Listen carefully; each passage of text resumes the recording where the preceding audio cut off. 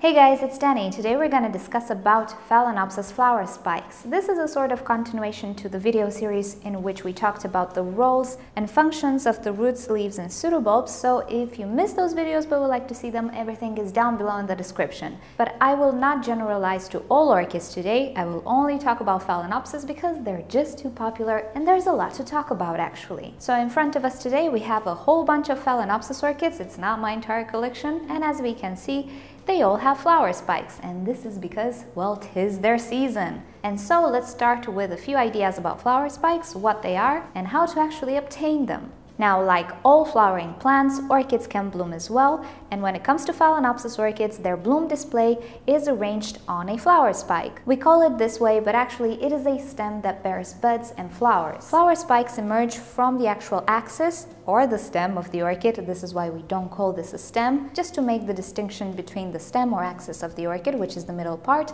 and the actual stem of the flowers. So the axis creates this elongated flower spike, which in the course of a few months will grow, will elongate, and will start to produce buds and flowers. One of the most common questions that I get is how to distinguish a root from a flower spike, because orchids can produce aerial roots and in the beginning it can be quite confusing. Well, I'll link you down below to a video that talks all about that and shows an example, so I will not insist on that, but if you're interested, check the description down below. Now, Phalaenopsis orchids are known to create beautiful, flashy and long flower spikes. But the thing is, these orchids we have in front of us are not natural species. They are man-made hybrids. We call them complex hybrids. So what we see now is a very complex orchid hybrid with quite the surprising genetic pool. So when it comes to reblooming Phalaenopsis orchids, well, that's pretty much the easiest orchid to rebloom because it was created by humans and selected to be very willing to flower, to produce really long and nice flower displays and flower spikes and so on. So having Phalaenopsis orchids blooming is not a hard thing to do. But this is one of the few orchids that requires a little trick to make it rebloom, and it has to do with temperature. I'll insist a little bit on this topic because there are quite a few theories, and from my experience I have my own opinion and my own conclusion and deduction. So here are my thoughts on how to rebloom a Phalaenopsis orchid. Now, Phalaenopsis orchids are seasonal bloomers. Keep in mind they are complex hybrids and anomalies can always happen, but generalizing the complex hybrids, they have a season in which they bloom, and usually the spikes start to form in autumn or winter and they bloom in late winter or spring. Now, there is a very good reason for that. Phalaenopsis orchids depend on external factors to start producing the flower spikes. Now, the most common theory you will hear is the drop in temperature. When temperatures get lower in comparison to summer, a Phalaenopsis is prompted to produce a flower spike. And I have to say, I agree. I would go as far as to say it is the main factor that induces a flower spike. And I'll tell you why I believe that. Now, some theories suggest that day length actually has to do something with it. Now, if you're not very acquainted to my channel, you might not know that I moved countries. In my older climate, which was a temperate climate, I lived in Romania. Temperatures started to drop somewhere in September. I would transition from the hot summer to a moderate autumn somewhere in September. Now, the temperature drop that Phalaenopsis usually require is around 17 to 18 degrees Celsius, and you'll have the Fahrenheit equivalent on the screen as well. Now, in the new climate I am in, which is a subtropical Mediterranean climate, this drop in temperature absolutely does not happen in September. It doesn't even happen in October. It happens somewhere in November, middle or late November. Now, in my old climate, my Phalaenopsis orchids started to produce flower spikes somewhere in September, while in my new climate, my Phalaenopsis started spiking somewhere in November. Now, if we were to believe that day length has a major impact in the production of flower spikes, these things will not add up. My current location and my old location are pretty similar when it comes to day length. There is a very slight difference, but not enough to draw a conclusion. In September, the day is a lot longer than in November. If day length would be such an important factor, then my Phalaenopsis should have been able to spike in September or early October in this climate as well. Another theory suggests that it's not necessarily the temperature itself, but the variation between day and night. And although this might help as well, again, I don't think it is such an important factor.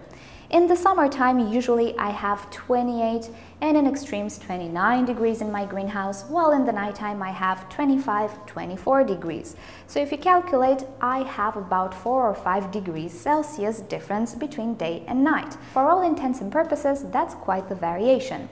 But none of my orchids actually spiked during the summertime. They grew vegetatively. When they started to spike, I did still have a variation, but the minimum actually went to about 17 degrees. So there is a chance that the variation in temperature actually can affect it or can induce an orchid into blooming. However, this variation needs to occur in certain temperature ranges. If you have a variation from 30 degrees Celsius to 25 degrees Celsius, your orchid most probably will not be prompted to bloom. However, if this variation happens between 17 degrees Celsius and 22 degrees Celsius, well, that's a whole different story.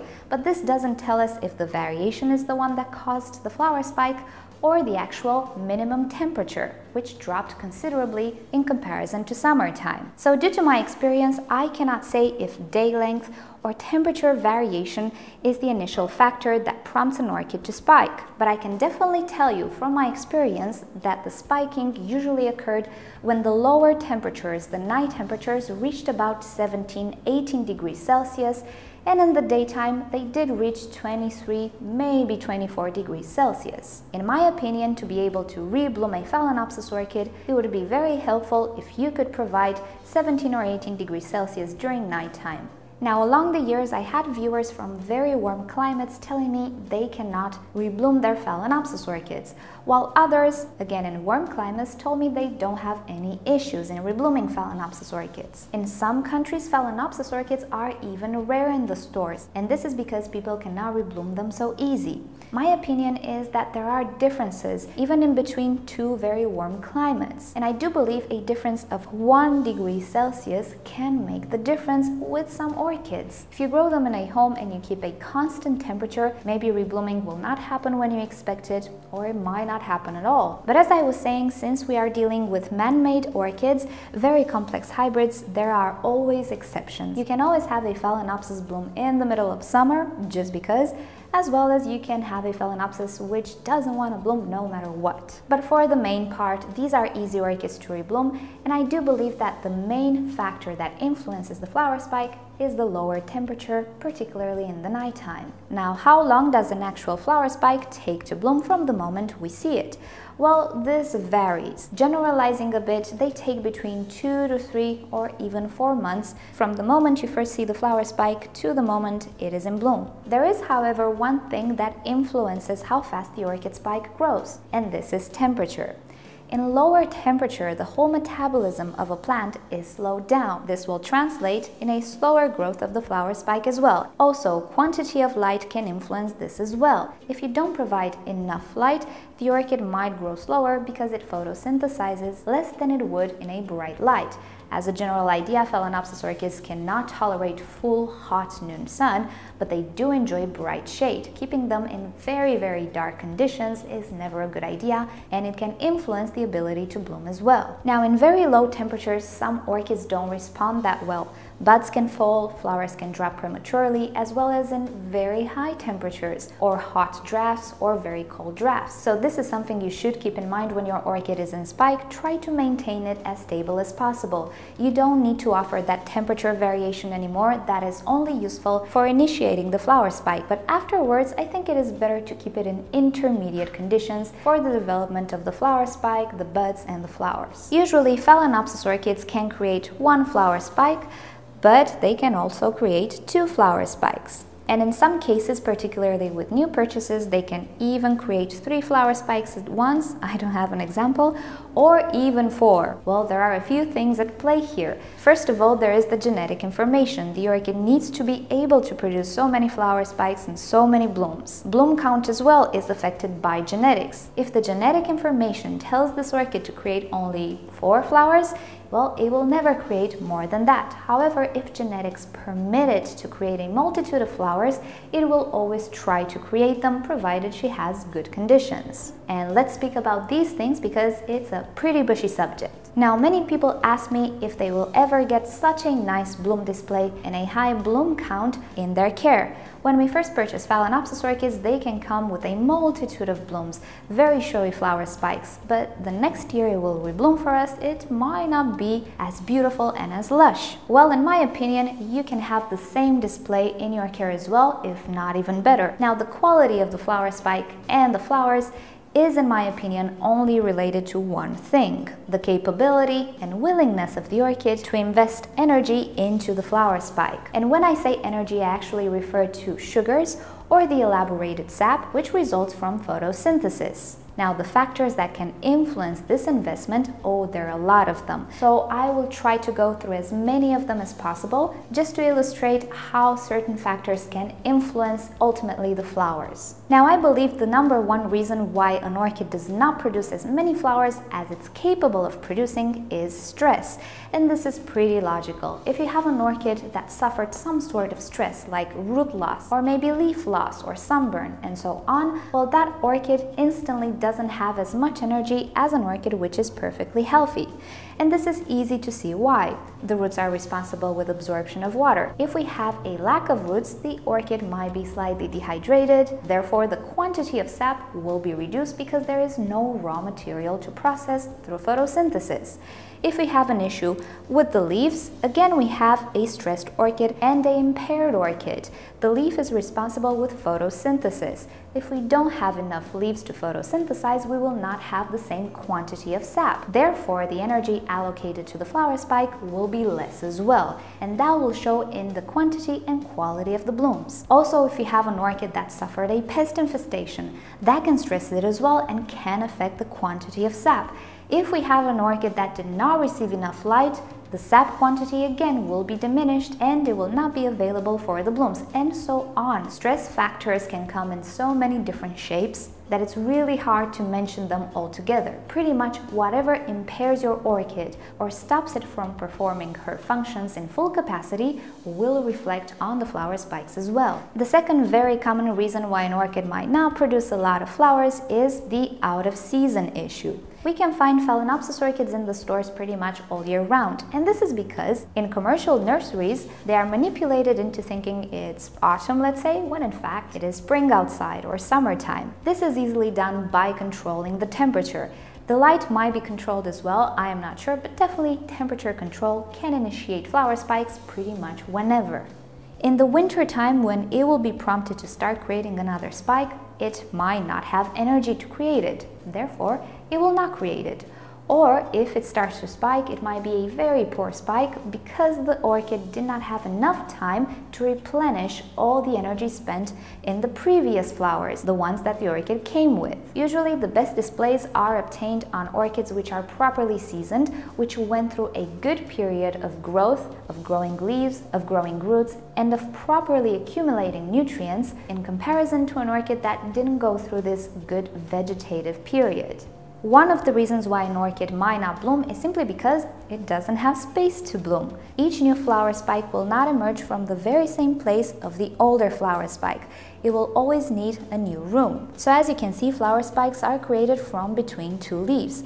Usually, if you look on a side, the flower spike is created beneath the second leaf. This orchid cannot create a flower spike from between these two leaves, because the actual structure that is responsible with the creation of the flower spike is not mature yet, is not created. So if we have an orchid that didn't grow any leaves, there is a high chance we will not get flower spikes simply because there is no room to produce them. If an orchid created one leaf, it will have an available space, so maybe that orchid will create a flower spike. If we have an orchid that created 2 or 3 leaves, we will have 2 spaces available, so that orchid can actually produce 2 flower spikes. In rare occasions, it happens that flower spikes can be created further down the orchid. And I say rare because it really has to do with the genetics of the orchid. Another rare occasion is the terminal spike, which is a spike who emerges from the crown of the orchid, the middle. We call it a terminal spike because usually what happens is that the orchid cannot produce any more leaves, therefore it will not grow. What will happen next is that the orchid might create a keiki, and I have a video down below with